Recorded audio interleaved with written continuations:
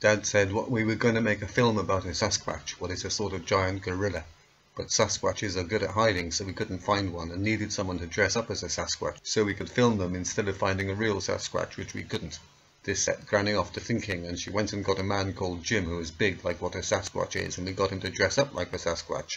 Jim's costume weren't finished proper, and were made out of a pink bathrobe and fluffy slippers and the head of a gorilla what Aunt Myrtle had made. He was trying the costume on for size when all the rumpus happened. Jim couldn't get the head off because Aunt Myrtle had tied it proper, but she hadn't cut eye holes in it, so Jim couldn't see nothing. But he heard the sirens and tried to get away, but got tangled up in a bush in the yard, what's a spiky bush, and he stayed there until he got quiet, what took ages, because there was hundreds of Hell's Angels on bikes which were all revved up and right loud, and all the neighbours had come out to see, and there was loads of police cars all parked up with their sirens going and lights flashing, what was stupid, because we could see where they was, and there was police getting out of the cars, and one of them was shouting through a trumpet thing, but we couldn't hear him because of the racket. And then there was the police car what Granny had driven into the helicopter, and Granny standing on the roof of the police car, spinning and spitting and lashing her hook up and down, what's a sign that she's just getting warmed up. Then there were some soldiers what came out of the helicopter all fitted and impressive like proper soldiers, but they're getting back into the helicopter all battered and hurt because Ginger the cat was all charged up because he had been at Aunt Myrtle's special leaves, and he moved like he was speeded up and bit the soldiers and scratched them and whopped them. And they don't look like proper soldiers because they don't have guns, because what Mum and Dad and Uncle Ted and Grandad and Aunt Myrtle had took their guns off them. The driver of the helicopter started up and starts taking off. Mum shouted to Dad to take his eyes off Gladys, who lives down the street, what has come out to see what the rumpus is, and the wind what the helicopter is making is blowing her dress up so you can see her legs. Just as the helicopter gets into the air, Granny screeches and leaps for the helicopter and gets a hook into the tail.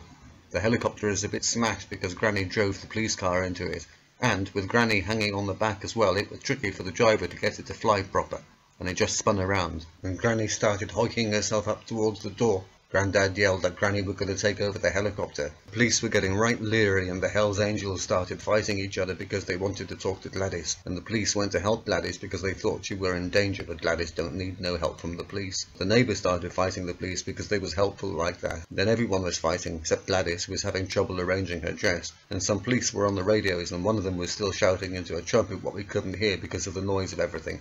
And Granny had got into the door of the helicopter and it started spinning worse.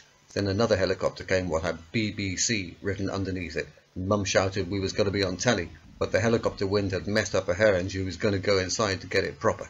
Then another helicopter comes what Grandad shouts is a police helicopter what is reinforcements. And the air is full of helicopters, and the one Granny is in is doing loops and flipping over and over and doing things what a helicopter don't normally do, what means Granny has taken over the helicopter. Granny spins the helicopter right low over our heads and leans out of the window shaking a hook. Then, after shoving 2 fingers down her throat and vomiting on the police, she spins away over the houses, knocking chimneys off on the way. It took ages and ages to tell the police what the guns weren't ours and what we had just picked them up from the soldiers, and we gave the guns to the police and told them we didn't know nothing about nothing. And all the police and all the Hell's Angels and helicopters was nothing to do with us. And the police took the guns and showed the guns to the Hell's Angels, and the Hell's Angels stopped fighting and went away. Then the police helicopter went away, and all the police cars put their sirens off, and then they went away, except for a few of them. And all what was left was some police cars and the helicopter with the BBC on it. And all the neighbours had gone in cause the rumpus was over, except for Gladys, who was on the street, rearranging her dress cause it had gotten blown around by the helicopter wind. Except she were rearranging it badly and the top bit were coming off a bit. And it weren't covering her legs much either, and Dad were looking until Mum stopped him looking by telling Dad to get inside now, and smarten himself up because we were going to be on telly. People came out of the BBC helicopter and they had cameras and cables and microphones and electrical things with switches and dials and it all plugged together. And they had lights as well and a big screen thing and a thing that went bop bop bop. What they said was a generator what makes electricity, and they said what because of the helicopters and stuff they was going to interview us about it and we would be on telly. And I say I know all about it, so they should interview me most, but you say you know more than me and you saw it first, so they should interview you, and Dad says he is the head of the family so they should interview him. Everybody laughs and Mum says nobody knows nothing except her and she's going to be interviewed and she's going to be on telly, and that's that.